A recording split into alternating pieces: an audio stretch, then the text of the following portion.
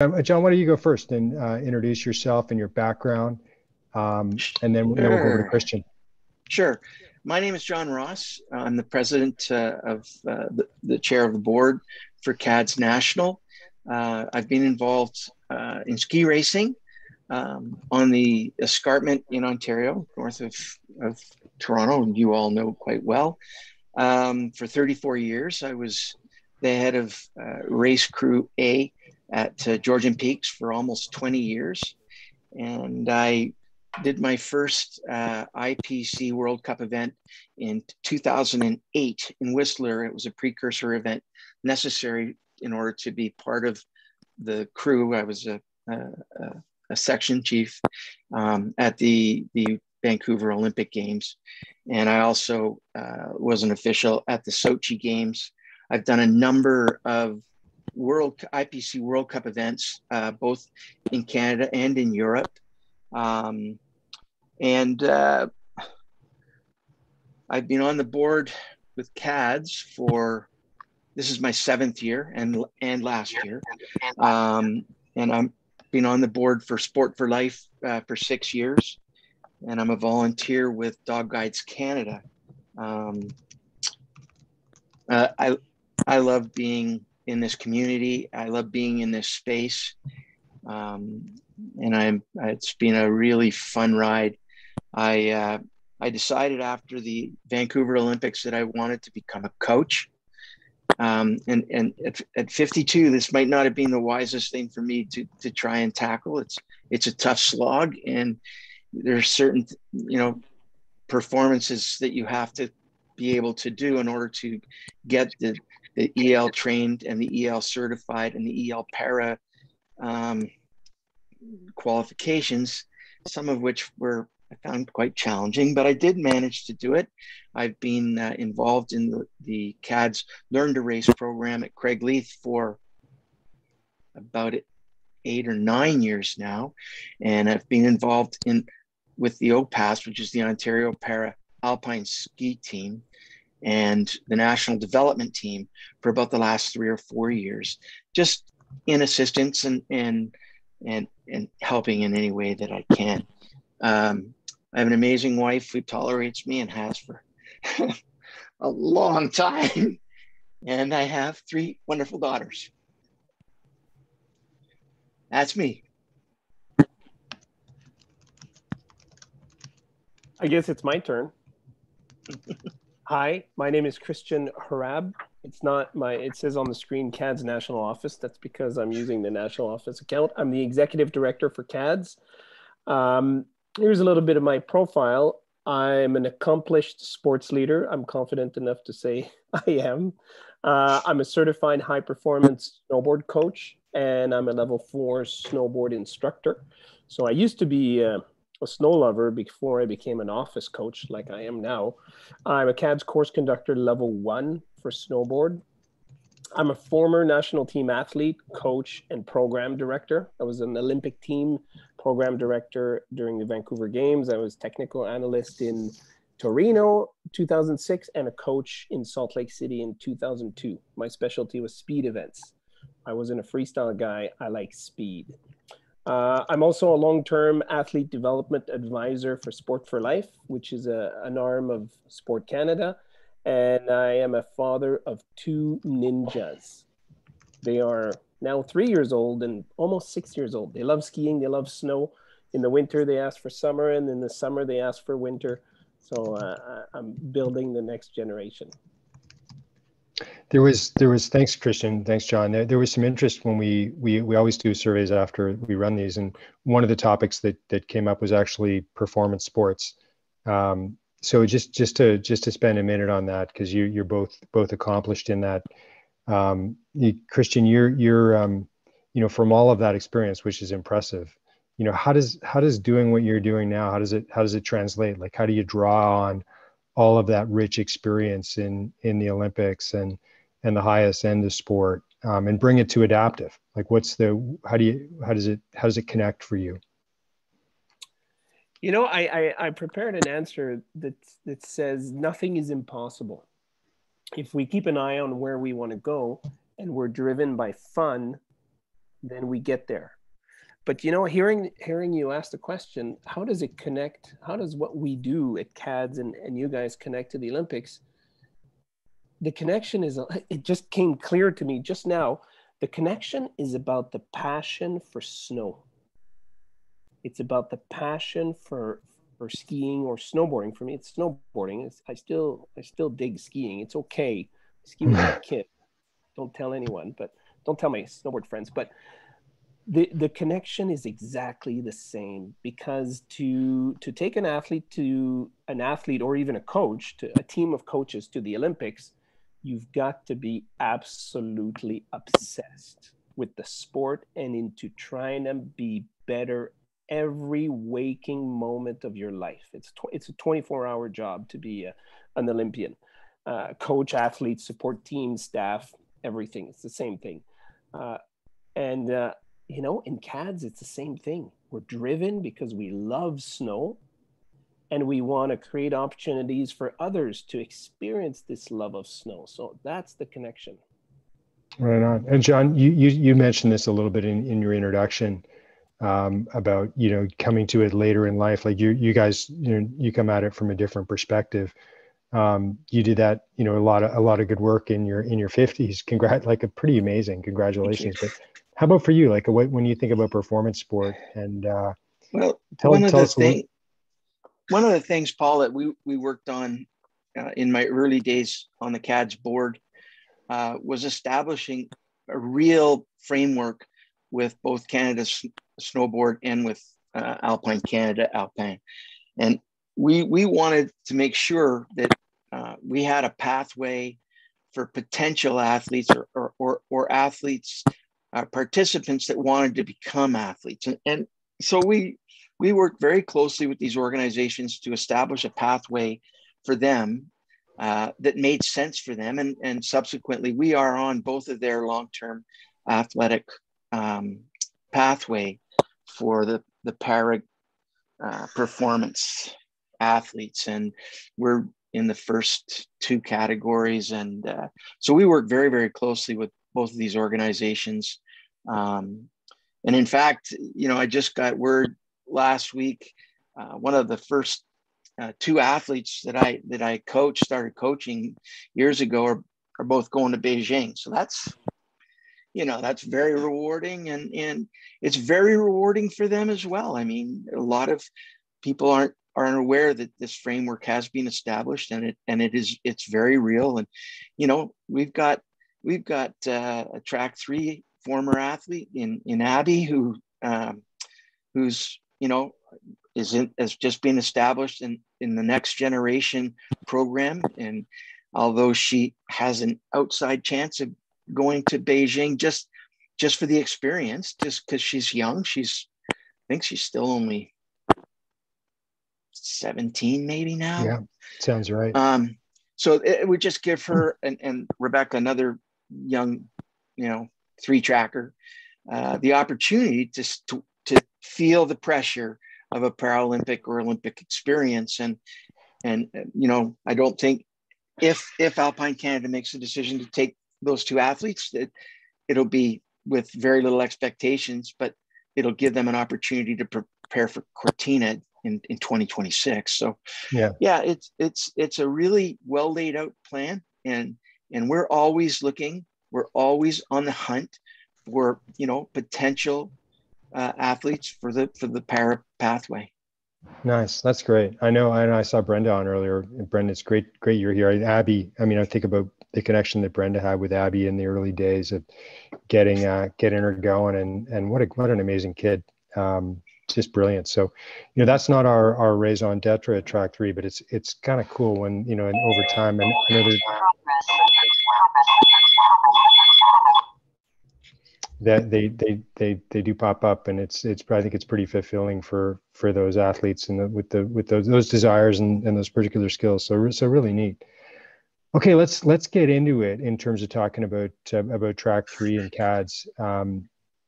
Maybe just a little bit from me first. We have about a year ago, last spring, the board brought in John and Christian and talked about the opportunities. We had been working with CADS I think importantly, like just realize the history, right? Just we done quite a bit of work together. Mike Stagg, who's on, talked about the not that this was primarily it's a CADS thing, but there was track 3 people. There were kind of ex-track 3 people like Austin, who's also on, but other track 3 people that were going up to national capital to help out with veterans clinics. We were working together even in the States on U.S. veterans programs. We were doing spinal cord injury. We were talking about we used the excellent course conductor Michelle on snowboard training 2 years ago. Had a really good experience with that. So we have actually quite a reasonable common membership, whether that's people like me that are CADS members, or people that move like whether it's an Austin or a Mike or what have you, and that mobility. So anyway, we had a really good discussion with Christian and John, and the awareness that we had was we're a lean, mean volunteer organization with a really, I think a really rich history, but none of which we really want to trade off in terms of our uniqueness and the focus we have on both geographically and on the youth segment or kids. We don't want to give that up. We want to be unique. But what we found in talking to Christian and John was that we didn't have to, and so we could be better. Like the idea was, if there was a national adaptive sport organization and we're a provincial, very focused, excellent sport organization on youth with different kinds of challenges, well, maybe there could be something here to strengthen our partnership. We're talking about things like use of technology, harmonization on training, where we use a lot of precious volunteer resources, not trading off and giving up our the rich tradition we have in training, but combining forces and valuing what we've done in the past. There's other areas like in insurance, for example, and maybe even programming, where we all have wait lists, or we have kids that age out in our programs who could be served in a CADS program, that kind of thing. So we've been exploring this, and I'll say that quite a bit of work's been done.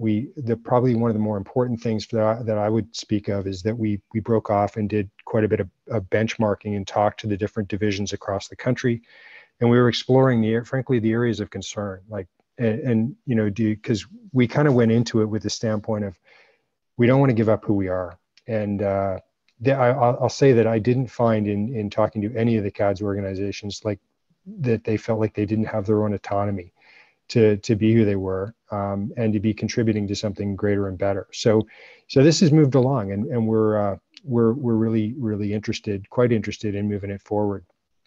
The board has said from day one, and I talked about it at the AGM last fall, is that transparency is really important on this, and we wouldn't go forward without the support of the Track 3 membership.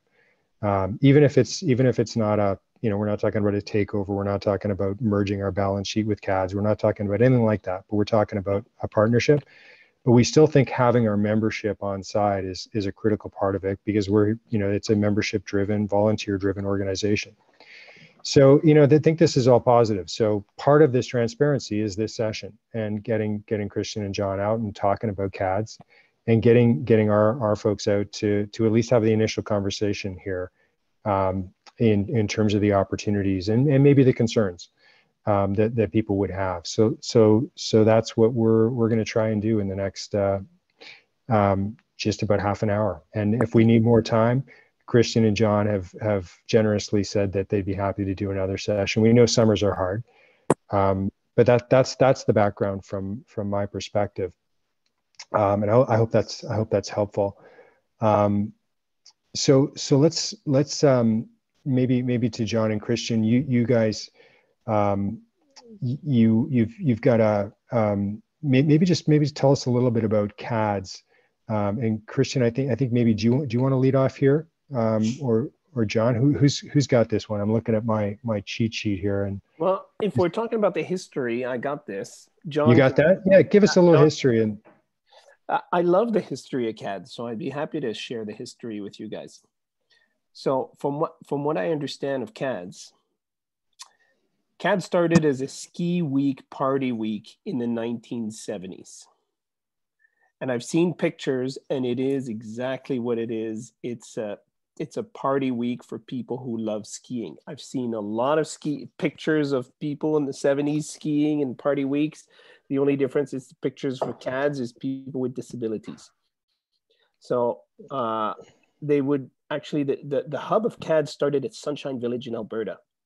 And the ski school director at Sunshine Village, actually not disabled himself, but actually became part of the population. I see Michael's got a hand up, but that's not Michael. Michael's gone. So he's got a hand up, but he's gone. Okay, he's back. Okay.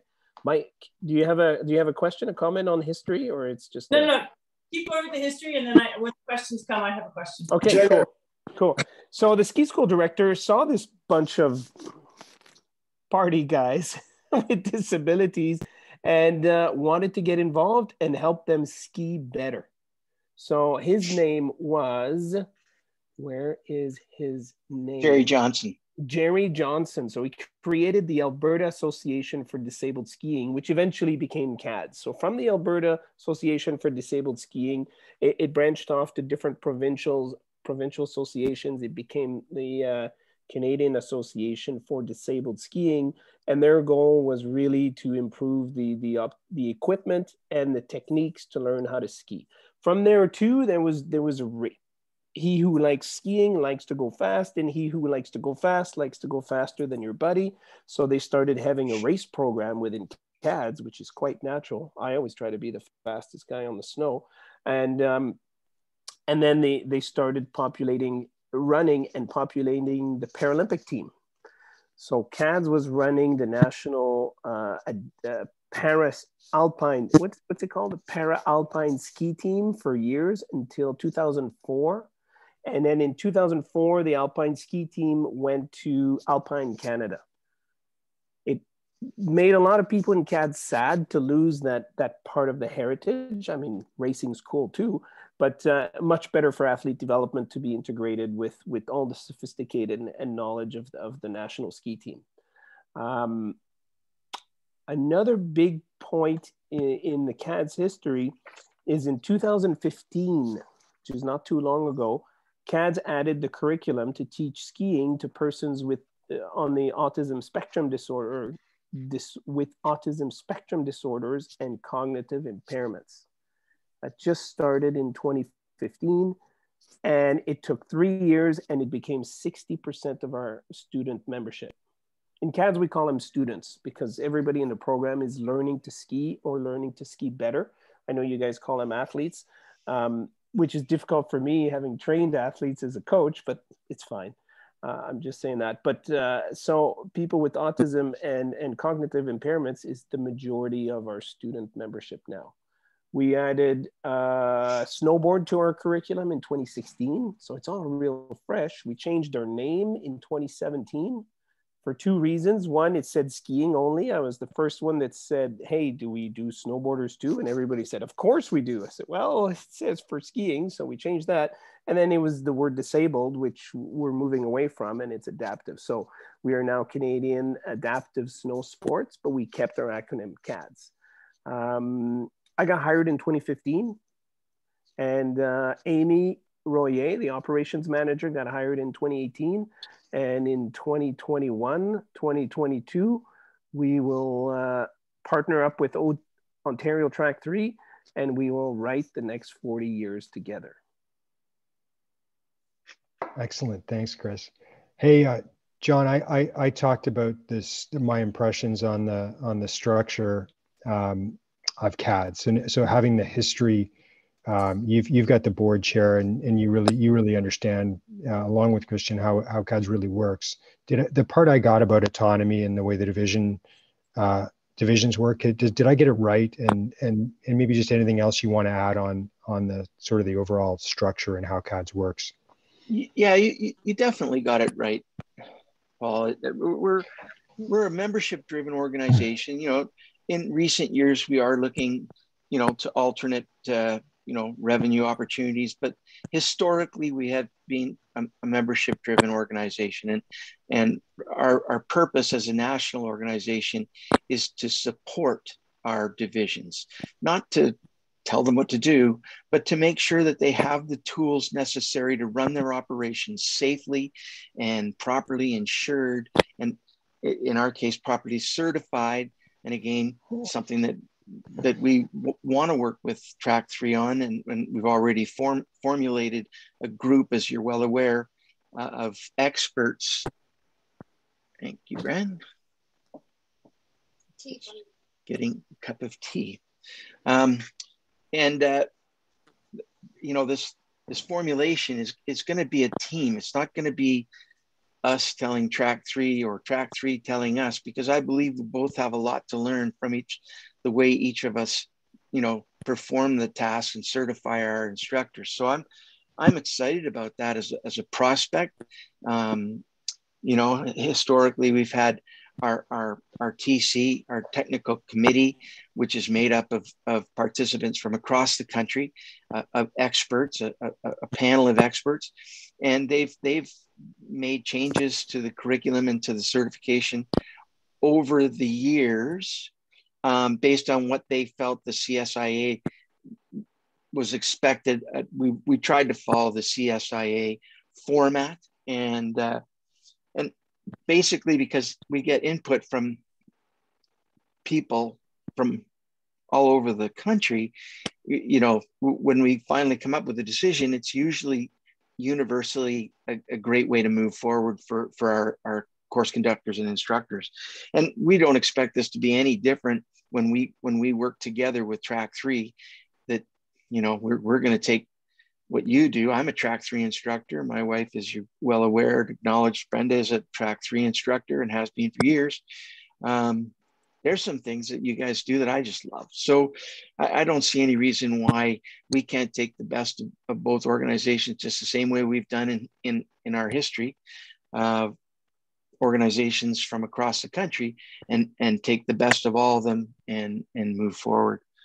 The other thing I want to touch base on is your history, and it is very well known in Ontario. Maybe not so much in other parts of the country, but certainly in Ontario, very well known and very well respected. And we have no intention as a national organization of telling you how to brand or how to do anything. We're going to make suggestions of what we've seen from other organizations, bigger, smaller, but we're going to make suggestions that we think might help, but we're not going to tell you anything. You're your own organization. We're hoping that when this all comes to fruition, you will be a division of CADS National, just like some of our so many talented divisions, but you will have autonomy and the same privileges that you've always had as just Track 3. But we think we bring some real benefits to the table that you can take advantage of. Go ahead, Chris. I love this virtual hand up. I just wanted to add that your point, Paul, about independence is that CADS really is the sum of approximately 70 different organizations across the country. We don't run a franchise model like McDonald's or Subway, where everyone's a subsidiary and a replicant of the home base.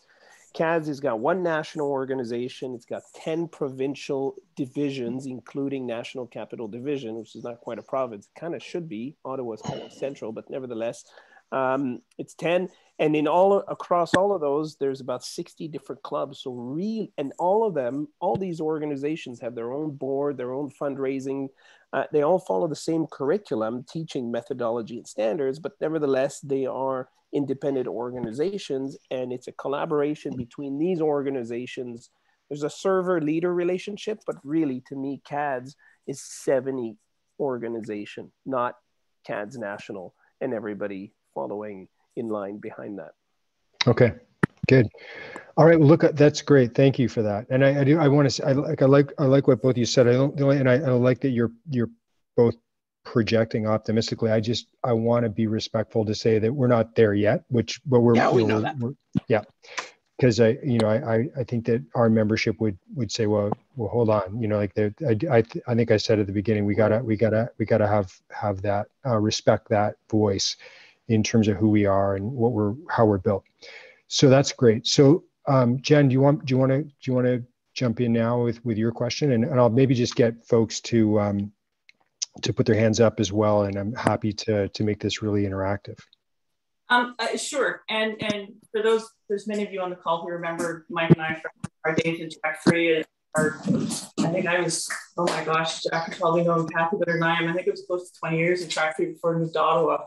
And we're in National Capital Division.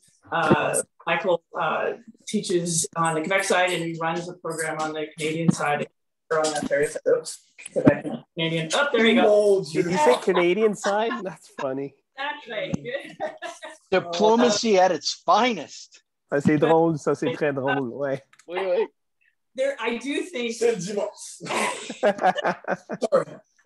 I do think there's a tremendous opportunity for CADS to learn from track 3. I think track 3 has been able to take their fundraising model, for example, and how they have a centralized fundraising model that then supports the individual hills, their equipment sharing model that they have, so there's no real hill ownership of equipment and things like that are things that CADS could benefit from. I know National Capital Division, a lot of our hills get stressed trying to maintain the fundraising side of things while at the same time maintaining participant ratio and all the things that are required with running programs. The one question though I had, Paul, was you mentioned the insurance piece. And one of the other differences that I understood with between CADS and track 3 is at least for National Capital Division, we refer to all of our members as participants. We actually don't have students, we have participants. We don't have instructors, we have participants. And it was explained to me by one of the folks in the leadership here in National Capital Division who's in the insurance world, and that is because of the insurance. Whereas in track 3, we actually do have certified instructors, we have certified assistants and support staff, and they're qualified at different levels. And track 3 does that to make sure that its insurance is properly honored. So when we merge the concept of insurance, and I certainly understand some of the economic benefits of joining a national organization with 60, 70 plus organizations, there's efficiencies in numbers when it comes to insurance. But if one program doesn't have instructors and the other program does, how, is that factoring into the insurance question? Christian? Thanks for the question, Jen. Yeah, thanks for the question. It's a good question. I think maybe there's some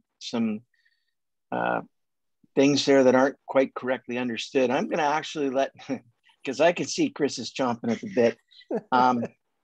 Yeah, you might have been misled a little bit here, but I'll let Chris take this. Yeah, maybe we could segue off the point of independence. There's a lot of independence out there. We track, just so you know, we track our membership through students, someone taking a lesson, volunteer, someone who is not a certified instructor, who someone is a certified instructor. We track also membership. We have membership categories for friends, families, and caregivers. So the term participant has nothing to do with insurance requirements, none whatsoever. And course conductors. And we have course conductors, but we don't track membership through course conductors. We do have that status as well. But so no, the terminology of who's in the zoo makes no difference. Okay. It's how we do it, not what we're called. Good. Thanks for the question, Jen. That's great. Daniel, you've got your hand up too. Do you want to jump in? Daniel, we've got you on mute, I think. Can you come off mute?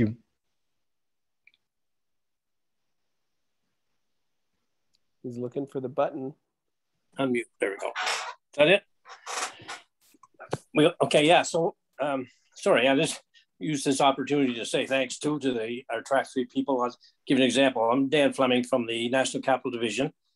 25 years I was with CADS. We went to the States. We used to go down to the States and help their injured soldiers. the program at Snowmass, Colorado. And I see Austin Watts on here, and Mike, I'm not sure if Mike's been there before, but many of the participants from Canada have gone down to help their program. And when we were down there, we were asking ourselves, all the Canadians, there was a dozen to 20 Canadians helping out down there. We're asking ourselves, why aren't we doing this for our soldiers and so on? So we come back and created a program here, a winter sports clinic for injured soldiers. We run it out of Calabogie, but they also run one out of Snowmass, Colorado. They've run them out of Quebec as well. And there was one, the Maritimes.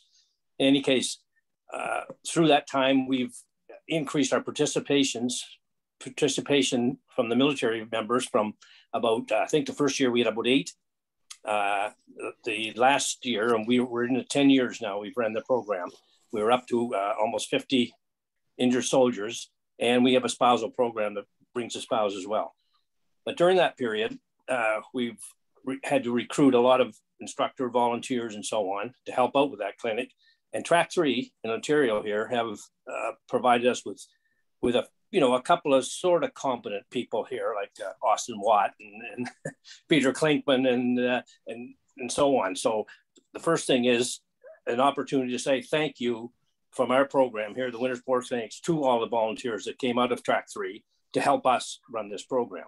But it's also an example of how we can work together in anything like this here. We can put programs on, join each other in running these kind of programs. And as Chris had just said about the 70 some odd almost independent programs we run under the umbrella of CADS, that's what we are. We have to raise our own fund, all our own money and so on. The same as all of your Track 3 people have to raise theirs. Like you've got Kitchener, you've got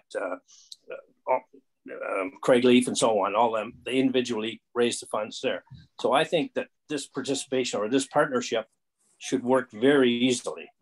And I would hope, and especially with the example of your guys in our program here at Winter Sports Clinic, for 10 years we've run that. And for, I think 9 of them, we've had Track 3 people. Actually, Bob Gilmore was one of the guys that were started it with us. He was the mastermind behind it all, but he ran the Track 3 program in Kitchener for years before coming back to CADS in Ottawa. So fantastic, Dan. Thanks a lot.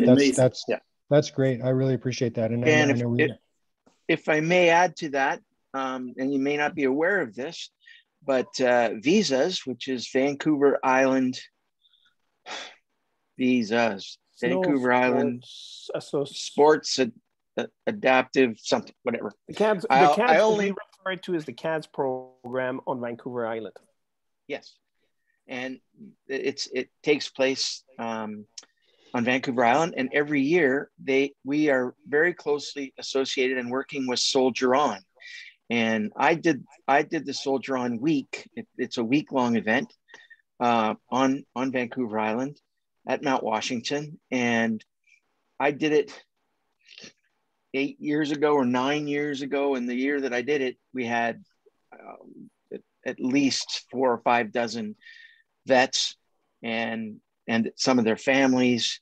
And it's just a phenomenal bonding experience. And again, as part of our umbrella, these things, we welcome anyone who wants to spend a week on Vancouver Island skiing at Mount Washington, which I used to have property out there, and I can tell you it's the most beautiful place on planet Earth. It's the top of Mount Washington. You've got a view like you can't imagine. And it's a fabulous, as Dan said, an amazing bonding experience. And I know some of your Track 3 people have done this in Colorado with a terrific success and a lot of fun. And this is just another string to the bow. Great. Thanks for that. I think, I said earlier that I think that there's lots of examples of where we have worked together. And I think what we've done for veterans, and Jack's on, and Jack Sim is on, and he's been a good leader and sort of bridged the organizations as well. Thinking about sort of serving the broader community, right, and growing our ability to take care of people with special needs, and so running a program over at Blue Mountain, and so I think it's for us to see Track 3 people helping more people, whether they're veterans, right? Taking the skills that they've learned with us and focusing on kids and helping adults or veterans or getting those other programs off the ground that are serving the community of people that have needs. I think that's tremendous. So so thanks for weighing in on that. Anyone from the Track 3 side want to bring forward a perspective on this? I know like to put it out there, sometimes the elephant in the room, right? Some of the history is that we're kind of like we're unique, we're special, like we're not, we don't want to have an alliance here, right? Like that's some of the, I've been involved with Track 3 for about 20 years, and I know there are some concerns. So Brenda, you got your hand up. Am I reading that right? Brenda Brooks, you're on. Do you want to come off mute?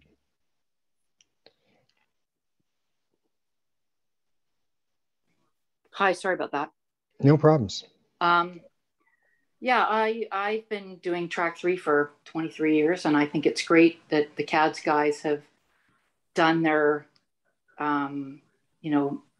Olympic thing and veteran thing. And we look after, not to be disrespectful, and I don't hope this doesn't come across that way, but I think Track 3, we look after our community. We look after the kids who live in our neighborhoods. We look after the kids who grow up in Toronto and Collingwood and various places, whose only activity and only opportunity to get out, play a sport, is to be skiing or boarding with Track 3. And I think that's why people like Jack have started the program at Blue Mountain, to expand that. And that's why people like me and Glenn Clark and others have joined the Blue Mountain family, as well as the Track 3 family, because we want to have those community members to experience some kind of athletic activity. So while I think that the CADS group is incredibly well connected and it's very national, and thank you for the call out, Abby, but I also taught Melanie Schwartz how to ski too, and she's been to 2 sets of Olympics. So not just to toot my horn, but Track 3 does some really amazing things. And we have amazing instructors, and we have amazing program directors and volunteers. And I think that I'm very proud of that, and I'm very protective of that. And while I'm very open to collaborative, I don't want to get swept under the rug. I don't want us to get taken over by anybody. I'll be that blunt and say it that way. Yeah. Hey, Brenda, thanks for saying that. I think we're not disagreeing with you, by the way. Like that would be my concern too, right? Like I think that's kind of the part of the principles and the ground rules that we have in looking at this, right? That we can maintain who we are and not give that up, right? Yeah. So a good example, I'll throw it out there. I mean, a good example for us is, and I was interested in Jen's question on how we define things. I mean, what I know works, and we've made this really clear in the discussions we've had. What I know works really well for us is our level 1 training, like just the nature of the population we serve, and the fact that we've talked about how we get brilliant young kids when we have them for 3 years. The kind of training that we can do and by the way, they'll come back on their March breaks, and then when they get married or some further life stage, ideally we can get them back again, or whatever happens, right? Like it's people come back, but we'd be very reluctant to give that up, because we know it works for us, right? And we need to serve the population.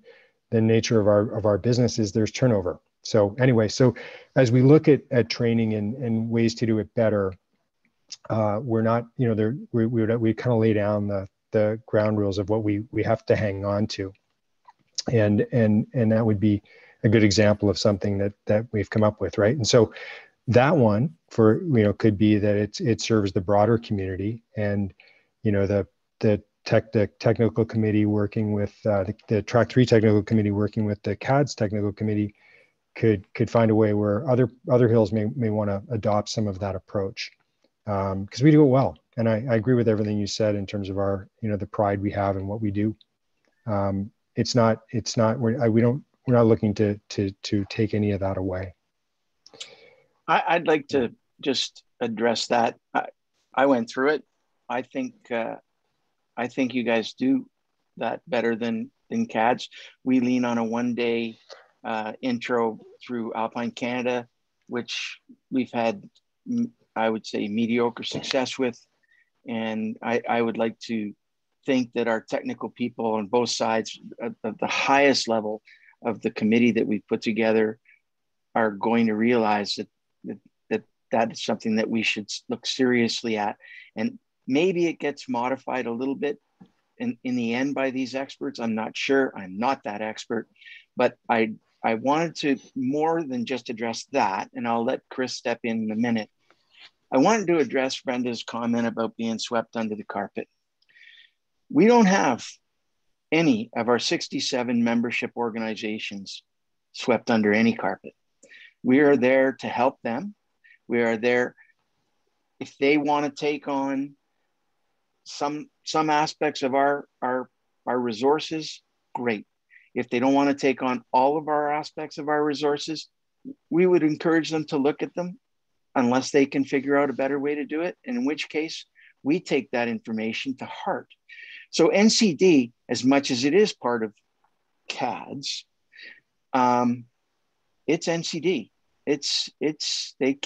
They've got some very unique programs, and they're fantastic, and they run them their way, but they run them with our certified instructors. That's the only difference between, and I wouldn't want to take anything away from track 3. I've been involved, Paul, you and I, we've talked for the last couple of years.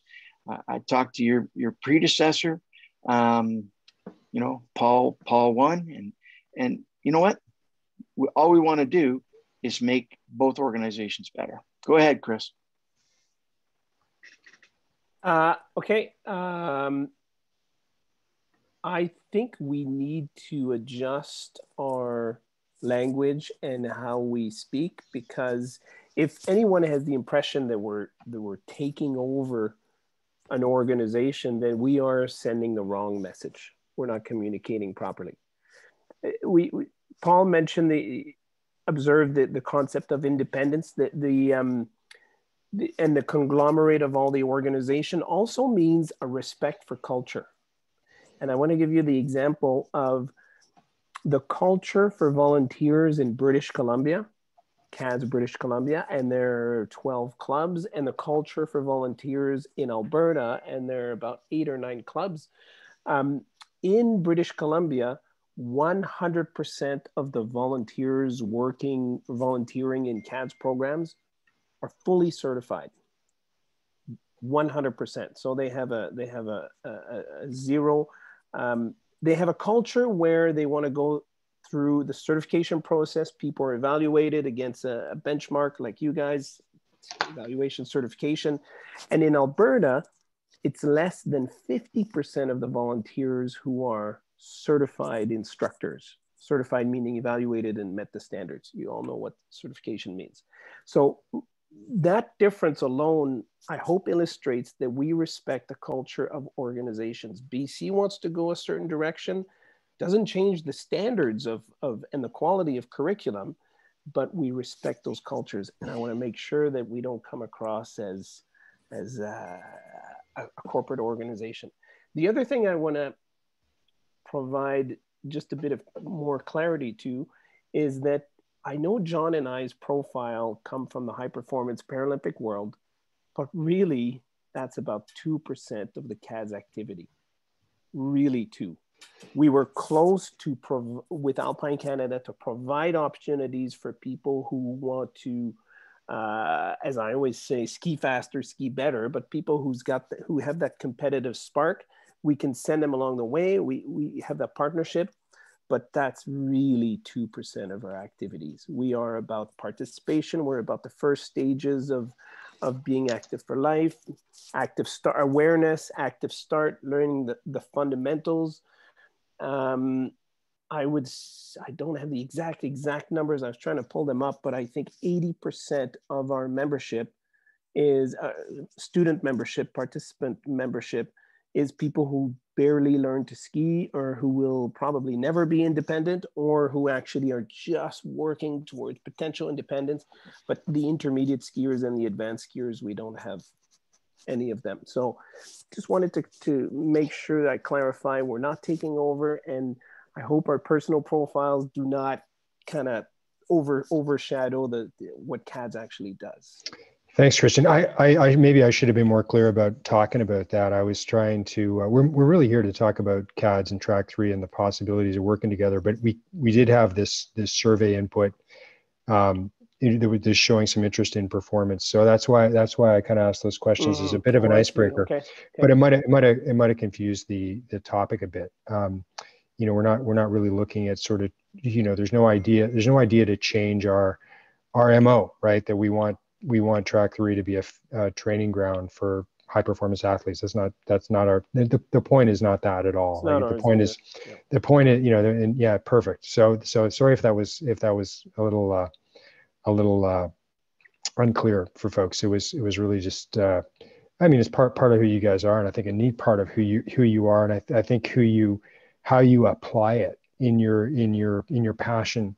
You take the passion you have, and we all do this, right? We're all coming. What I found anyway is that we come to adaptive sport, each of us for a different reason, and then we get sucked into the wonderful, beauty vortex of it, and the just it's about helping people uniquely, and we always say we get paid in smiles, and we do, right? And that's why last year's sucked more than anything, is there's been no smiles. But so anyway, I'm really glad we ended up with a good conversation. I'm sure there's more conversation to be had. Well, George's got a question, and Brenda's got a question again. I don't know that Brenda's hand went down, so I'll go to George first, and but his hand up as well. Just before George jumps in, I don't want to talk. George, you go first. I don't know how to put freaking hand on the screen, so I'm just using mine.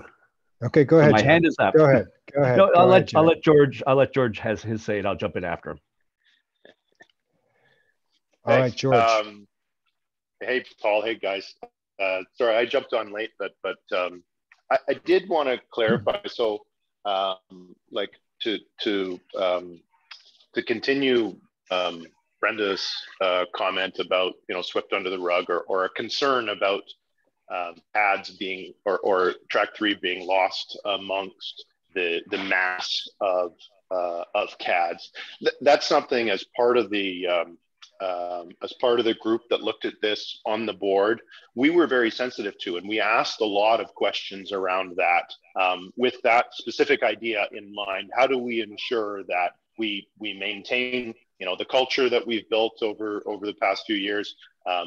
We maintain some of the strengths that we have, and we don't pick up any sort of weaknesses that might exist. And we went out and we spoke to, maybe you guys have touched on this already, but a lot of the different chapters, and asked them specifically about that. Is there any concern? And I feel like every time we asked it, and every way that we asked it, we got really positive messages back about flexibility, about choice and autonomy for each chapter that would allow Track 3 to maintain a lot of the many strengths that we have today, and allow us to grow as an organization, both from that power of being part of a greater economies of scale for financial things like insurance, like technical systems, member management systems, that type of thing. But also having a greater group of technical individuals getting together and working together on the training. I was totally wowed and blown away by the training I experienced getting my level 1 snowboard CADs with Michelle, dude. I really was impressed, especially by the documentation. And not to take anything away from Track 3's documentation, but we just haven't spent as much time or resources on it as you guys have. And I was really impressed by that. And that's a prime example of something where, yeah, you're a bigger organization. There's a bigger pool of money. There's more people that are able to spend the time on that. So you've been able to build that up over the years. And there's as far as I can tell, so many benefits. But just to get back to Brenda, if there is anything that Brenda that you think we've missed in that evaluation, we want to hear about it. We want to know about it, but we want to know specifics, because swept under the rug is kind of, it doesn't really explain what you mean. What is it that you would be concerned about with regards to being swept under the rug? Is it our brand identity? Is it the fact that, now we're a smaller fish in a much bigger pond? Or is there some specific aspect of the Track 3 family and way of life that you're concerned about, would be my question. Back to Brenda. Brenda, if I could just step in, part of what I was going to say, I think it addresses a little bit of the hesitancy on some of the people with Track 3. I guess I'm probably the senior statesman of this whole group now, and I've been very fortunate to be across the board in a lot more parts of both organization, as well as the program we're starting at Blue Mountain. But some people may or may not know is that Track 3 at one time was part of CADS way back in the early days. You automatically became a CADS member if you were a Track 3 member without anybody being asked if they were willing to be a CADS participant. Without getting into the politics of all that, what happened in that era, there basically came a distrust between the people leading CADS at the time and Track 3, and it became a little bit of a Hatfields and McCoy type of deal, where Track 3, up until even recently, not going that far back in history, we would go to the CNIB day, and there would be Track 3 instructors and CADS instructors, and we would sit at different tables on different parts of the building. And that came from the old Hatfields and McCoys. We don't know why we don't like each other, but we're not supposed to like each other. And so that extended for longer than it ever should have. And it's just recently that we're doing some cross-pollination, getting down to Snowmass, where we met the CADS people from the National Capital District, doing the CNIB. We stopped sitting at different tables. We started sitting together. We started coordinating our instructors. So I think there still is that a little bit in the Track 3 sort of mindset, is that, I don't know, we're going to, as Brenda says, we're going to lose our identity. We're going to get pushed away. The quality of our training and how it was developed will lose its sight, or we'll lose sight of it, and we'll get less say in it. But I think I know, from the people that are meeting from the Track 3, sort of technical training or instructor training, are meeting with the CADS people. So that kind of thing is being addressed of where historically the training has come from both sides, and what we need at Track 3. We don't want to give up our level 1, because frankly, I think personally, and just in case anybody else doesn't know, I am on board of CADS Ontario, so I'm not picking sides here. But our level 1 is more inclusive for people who don't want to do a full training. So you can become an instructor in a weekend, as opposed to the CADS training is very good and it's very intense. But I think a lot of CADS people don't become instructors because they don't want to give up a week to take that course. So we're talking about I'm with you on that, Jack. I'm with you on that. We really are. And we know. We want that as well for ourselves. We want your influence on our program for that. We've said it to Paul, and we've said it, to other Track 3 members that, and again, we've taken 2 of your best and 2 of our best, and we know it's not gonna happen overnight. We know that come November or December in Ontario, when everyone starts dreaming of skiing, that your whole program is going to be different. This is not what we're after. This is not where we don't want it. We love your brand. We love the way you do things, but maybe there's some things that we do that we can bring to your table that are going to make you guys better.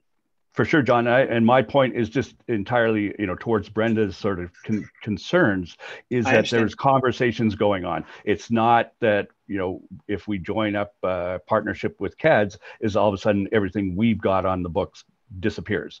There's a conversation of how we can both benefit from each other's good stuff. Yeah.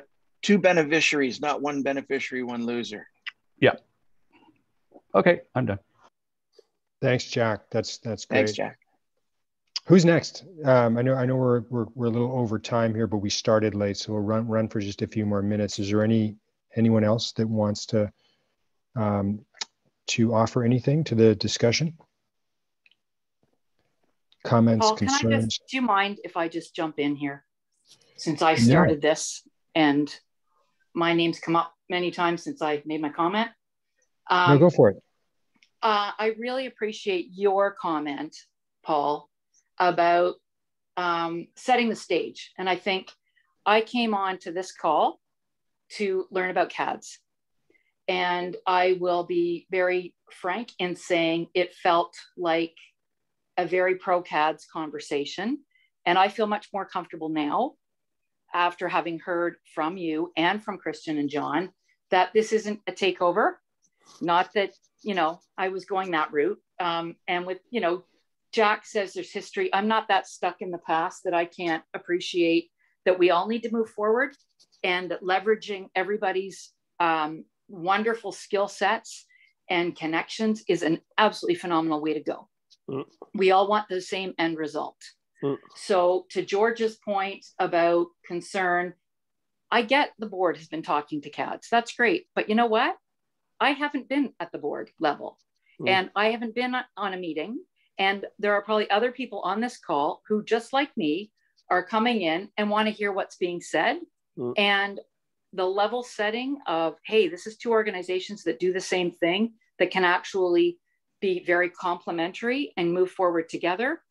That's terrific. And I'm all over it. So I just thought I would, after all of the back and forthing, after my comments, I'm glad I said what I said, because I'm pretty sure there's some people out there that feel as strongly as I do about how important our track 3, and it's not just, it's a family. Let's be honest. We've got a wonderful track 3 family and we want to keep that going. I still think that, and I do think that we can do that with many different organizations to move forward. And I'm grateful that a number of us want to feel that it's important enough to keep the track 3 name and the track 3 legacy living while leveraging what CADS and other organizations can offer. So hey, I hope Brenda, thanks a lot. I hope I've undone the negative that I might have shot. No. Hey, Brenda, I didn't actually take a negative from your initial comments. Neither.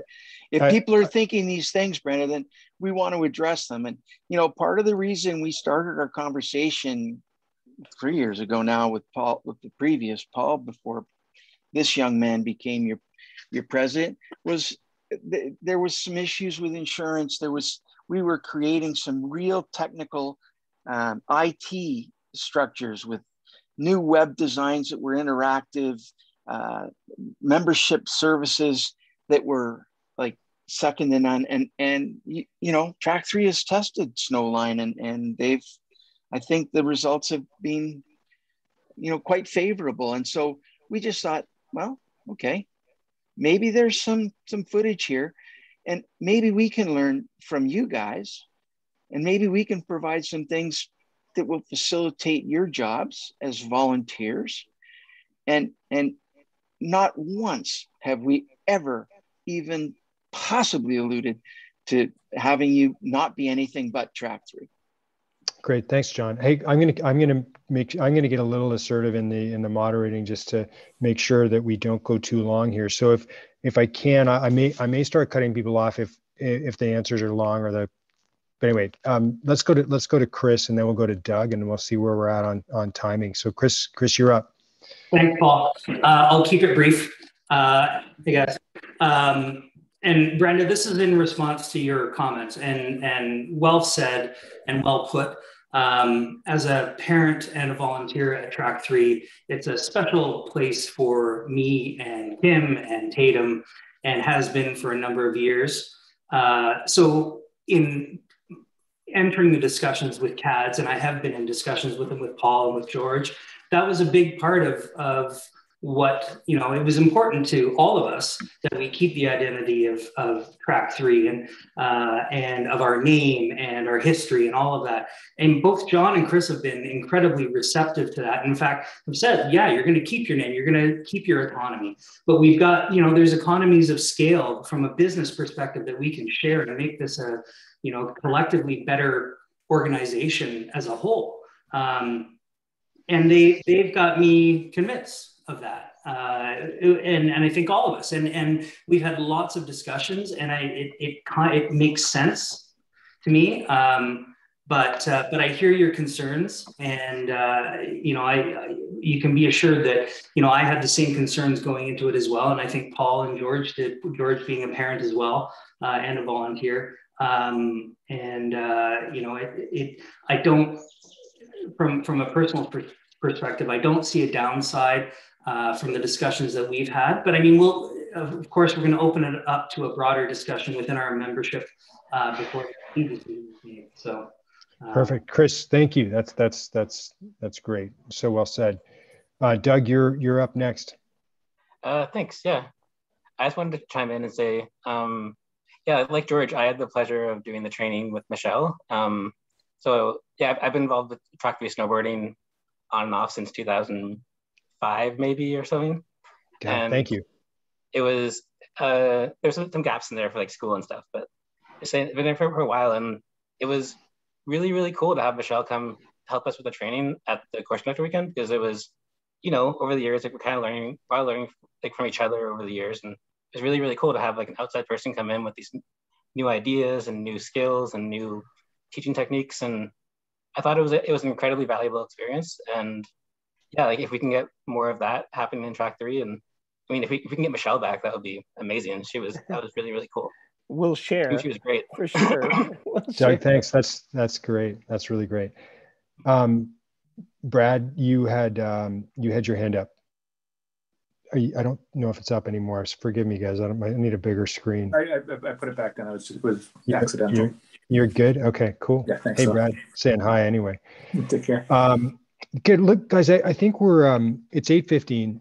What I'm going to suggest is I'm going to take a shot at a bit of a recap and tell you what I think what's next. And what I think what's accomplished tonight was to get to broaden the conversation.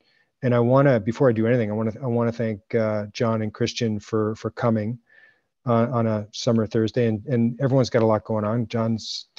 He's out in Calgary helping a friend, and he's on the road and traveling and doing things, and he made time for us. So thank you both. I took a ton of positives out of this tonight, but I think it's a reminder for us at Track 3 that there's more work to do. Just in what we want, and I just assure everyone 100% of this, what we want as a board, our job is to take care of the membership, and we know that. And so we want engagement from our membership on this, right? In terms of what's the best thing. And we want people to be heard and to, you know, we can't all do the work actually, but we can all have a voice. And so I think a takeaway for us is to make sure that we create more of these opportunities before our AGM in the fall to tell people more and to make sure people are having input, and whether it's they're asking us to think about something, or maybe they have a question we can just answer with, you know, that's it. So I think what my big takeaway is you know, create more opportunities. I hope that we can have more people that'll come out. I'm really happy that we got so many people in such a quality conversation tonight. But I do one of my takeaways is, you know, we'll promote the replay on this and people can hear it. But we'll offer, and John and Christian were good enough. We did an advance call, as you'd expect, and I said I was worried about it being a Thursday in July, and they said they'd do it again. So we'll do this again too, and we'll have a little more of a straw man in terms of what we're thinking in terms of I'll say it's just the independent operating model, the divisional model, and how it works. And then I think what the board has been committed to from the beginning is this is a big enough change, even though it's not a takeover. it's a partnership. It's a big enough change that we should put it to our membership. And we said that from day one. So just to assure everybody, we're not there's no rogue actors here. Our job is to work for you and to take care of our members, which are, you know, both the families and the special kids we're focused on, as well as the volunteers that there's no way we could get it done without them. So it's everyone knows it's a lot of virtuous magic to pull this off. So more to come. Stay tuned. I'll thank all of you. Finally, I'll thank all of you for your engagement and coming out on a summer Thursday. Sam, I hope we're able to capture the comments too. There's some really good things in the comments field, so I appreciate those. And I'll say to folks, imagine if anyone wants to talk to me about and learn more, I'm wide open. I'm looking for that engagement. I'm just not looking for it until, I don't know. I'm moving on Monday, so I got to admit I'm in this blitz of a move. So just if I don't get back to a text or a call in the next few days, forgive me. But I'm seriously up against it to pull this off. So that's my only warning for you, is I will be committed to talking to anyone anytime, but for the next 72 or so hours. Good luck with the move. Thank you, and good luck with your travels. So guys, thanks again. Thank you. And we'll talk more. And we normally what we do at the end of these is we promote a feedback survey. So we will do that. There will be a survey for your comments. Sure. For the Track 3 members, just a heads up as well. We've got this beyond a survey on this call. The survey we did last summer on the upcoming season was invaluable to people like Brenda and Kelsey and I, who were working on the Return to Snow plan, Project January. So we're going to get that survey out.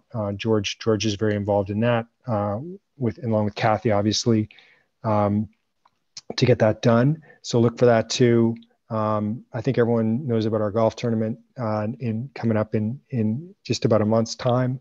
And so if you're interested and you're not signed up, please do. Tomorrow's the deadline for early bird Air Canada tickets, double prizing. If you're not following us on social, please follow us on social. Spread the word.